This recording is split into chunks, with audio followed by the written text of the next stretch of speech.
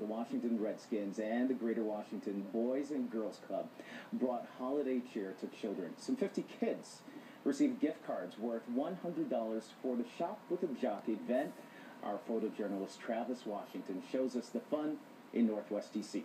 We're kind of, just been surprised that we showed up. Surprised that we, actually in Walmart hanging out with them. Suppose I gave you $100 and let you run loose in Walmart. What is the first thing you're going to grab? Diary with the kid book. Things for my family. A remote control toy. A Barbie. A tablet.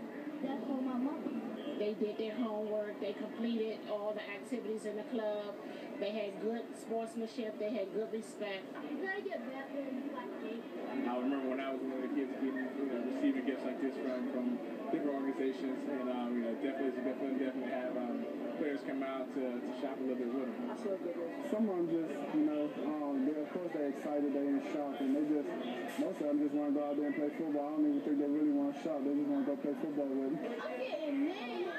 Yeah, something that they remember, and definitely something that they definitely enjoy, especially getting the gifts for the holidays. Turns out 4 extra children showed up for the shopping spree. Josh Morgan didn't hesitate to pay for their items. All right, we've all received a pretty good gift today. Well, this all weekend.